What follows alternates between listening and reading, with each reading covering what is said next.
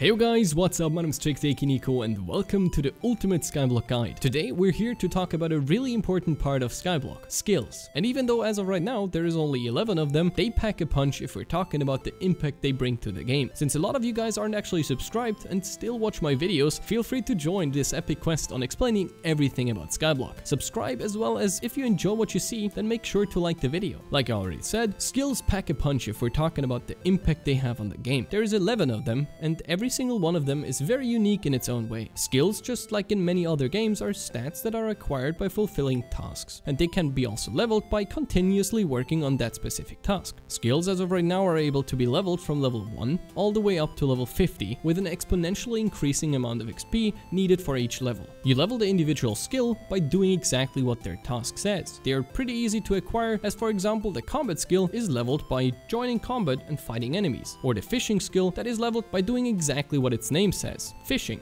If you're interested in any particular skill, I have a series where I talk about every single skill by itself, linked down below. But for now, why would you want to level your skills, and why is it that they have such an insane impact on the game? When you level a skill, it comes with a reward. These rewards will come in form of simple stat boosts and increasing percentages for even better rewards and stats. Another reason for why you want to level your skills is to unlock parts of the game itself. The perfect example would be item requirements, such as armor that you will only be able to wear as long as you fulfill the skill requirement, and other parts such as the end that will only be unlocked if you reach a certain level in a skill. And since, as shown right here, these stat boosts are really tiny, why would you want to level a skill, especially on the higher levels, as it gets exponentially harder to level them? Well, the answer is very simple: late game. Hypixel Skyblock is a game that has game stages that might be defined by your equipment, your skills, or even other stats. But no matter where you're at in the game, you will always try to get better. And since it's a super complex and ever-growing game mode, getting better will always be a factor that you're going to have to tackle. So skills, even though that these tiny numbers might not seem like a lot, have a massive impact on the game, especially in the mid or late game stages. The perfect example would be the forging skill, that only gives a tiny amount of strength for each level, besides its increasing drop chance for double or triple log drops. But here's the thing: as damage, for example, is calculated with the base stats as the basis of the calculation, tiny changes, especially later on when the damage gets into the thousands, will, even though it doesn't seem like much, make a huge difference. Another perfect example would be the dungeoneering skill, whereas one level could be the stat boost that you needed to survive a certain floor level that you were never able to. Skills take a lot of time, especially when it comes to maxing them out. The time depends on the skill itself as well as the strategy you use, but getting them higher and progressing with every single skill makes up for an awesome way to switch up things